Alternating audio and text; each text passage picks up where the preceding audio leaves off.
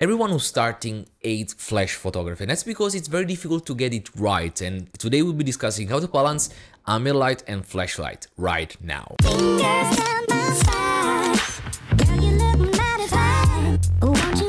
What's up YouTube, welcome back to Newpix, where we learn how to be better photographers by sharing experiences and mistakes. And today I want to dive in a quite controversial topic, which is flash photography and how to properly use it. Actually, this will not be like a very technical review or review of the flashes that I use, but I just want to make it clear what's the secret to get well-balanced image, or at least what I think that changed the way how I use flash. And all of that, it's inside one concept, which is when you use flash for your picture, now whether it's off camera or it's on camera, it's like adding a second exposure to your camera, because you have to distinguish the light that you have into the environment, and that's the ambient light, and that's your exposure number one, for example, and then what the flash lights up, and that's exposure number two. So there's always a fine balance that you have to strike between the ambient light and the flashlight, and that depends upon what you wanna do. For example, let's imagine that you are in a room which is pretty dark and dim, and then you add a flash just to light a subject. Like for example, what happens into the studio with strobes. You want, for example, have a dark background. Well, in that case, your first exposure, like the ambient light, is gonna be black, and that's why you set your camera to have a very dark ambient, and then you set the power of your flash just to light your subject, and that's gonna be a second exposure. And everything comes down to how your flash is synced with the shutter speed.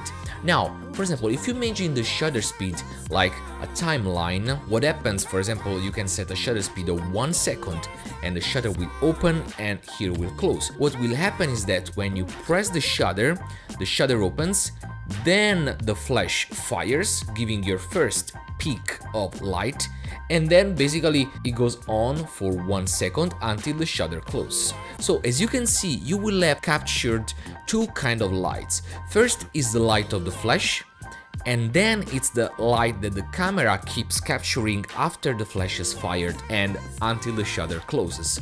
So what happens is that if you have a very powerful flash but the shutter is not open for enough time in order to let ambient light in, what you will have in the picture is a very unbalanced scenario, which we might want. So you might have a very bright subject because the flash has lit up, but the shutter has not been open enough to capture ambient light, and that's something desirable, for example, if you are in studio, or that's the look that you're looking for. But let's assume that you are in a very dim situation, but you still want to have some ambient lighting so that the flash doesn't look too obvious, and you can set a longer shutter speed, and what that will do is that after the flash is fired, the shutter speed doesn't close, it stays open long enough to capture more light from the ambient.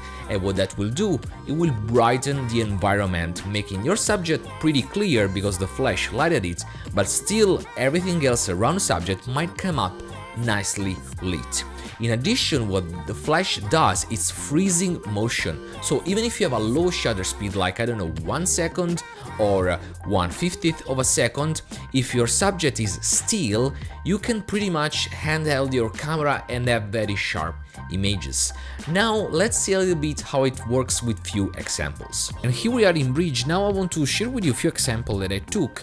Basically, I had as subject this lamp with a puppet, a goat on the top, and we are in my room. Basically, I set the exposure to kill almost all the ambient light, and as you can see, we are at 125th of a second, f1.8 and ISO 100. Now this shutter speed and this aperture, it's what you will typically have if you shoot any indoor event.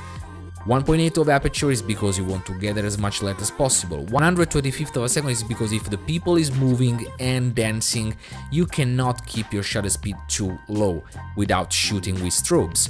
And then you want to keep your ISO as low as possible to avoid noise. Now, if we wouldn't have any flash and you want to keep this shutter speed and this aperture, you simply have to increase your ISO, and we can go from ISO 100, and to have proper exposure, the lighting metering says we have to go up to ISO 6400. And as you can see, my subject and the background, they're both very well lit. Now what happens if I mount a flash on top of my camera and I shoot it directly on the subject and I put it in TTL, which means that the camera is going to calculate how much light the flash has to provide in order to light up the scene. So with my flash on my camera, without changing any one of these settings, I just shoot, and here you can see that now the flash is adding light to the scene, and in fact everything is overexposed. So what we can do, we can lower now our ISO and bring down to 100 ISO. If you take a look at this image done with the flash compared to all natural light, meaning this one without flash, you can see that the balance between the ambient light, meaning the room, and the subject is different. Here the room is much brighter and it's almost the same brightness as the subject, while with the flash on, as you can see, the room is a little bit darker compared to my subject. Now I still believe that this image is a little bit overexposed, so I lowered down the power of the flash, as you can see here by this -1. So what now we need to do is to try to include a little bit of more ambient light, just to balance a little bit and make the background lighter. And as I told you before, what we should do is increase the time that our shutter is open, so we can go from 1/25th of a second to 1/50th of a second, and as you can see, it starts to become brighter. Just look at these highlights over here. From 1/50th of a second we can go down to 1/25th of a second, and as you can see we pick up more light, and we can continue, and now we went to 1/5th of a second, and now the background is pretty much well exposed. You can see the ambient light is coming through, it's giving a reflection and rim light on our subject, and there is a nicer balance between the subject and the background. Now the thing is that all of this has been achieved by keeping your ISO as low as possible.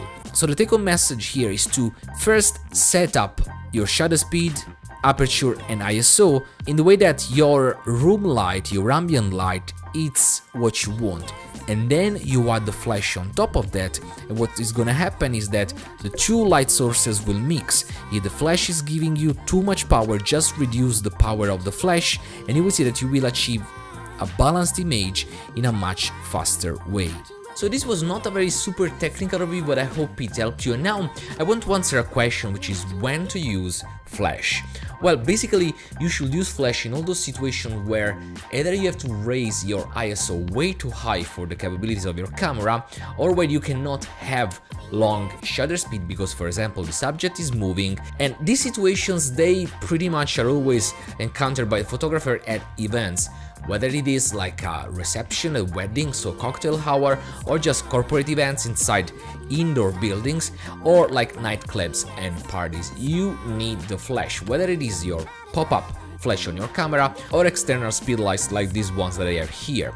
Now, which flash you should buy, I strongly suggest that you start with one of the simplest possible and also cheapest, because that will give you a little bit of taste of how it is flash photography, if you like it, if you really want to invest in it, and then you can decide later, as I do, to invest in a more expensive system. For example, for all of you who are starting, I suggest you to get the Newer VK750 second edition. It goes on Amazon for, I don't know, less than 50 euros or something like that, and it's an extremely reliable flash. I mean, I had it for a few months, it never failed on me, it has a lot of function here. The only thing which is missing is high-speed sync, which basically gives the possibility of capturing images with flash at very fast shutter speeds like 1/1000th of a second or more, and it doesn't have a wireless trigger inside, so if you want to use it off of your camera, you need a wireless system to let your camera communicate with this flash. But other than that, I found it super nice. It gives you the possibility to adjust the head of the flash so you can bounce it up on the ceiling, and it has an internal autofocus assistant light which basically beams this kind of sniperish red stuff on your subject and helps your camera to focus in dark and very pitch black situations. So this one is a very nice toy to play around and to learn. I learned so many things with these, and actually even brought me outside for an outdoor shooting where I had this flash off camera and I shoot through umbrella to diffuse it, and it gave me amazing results.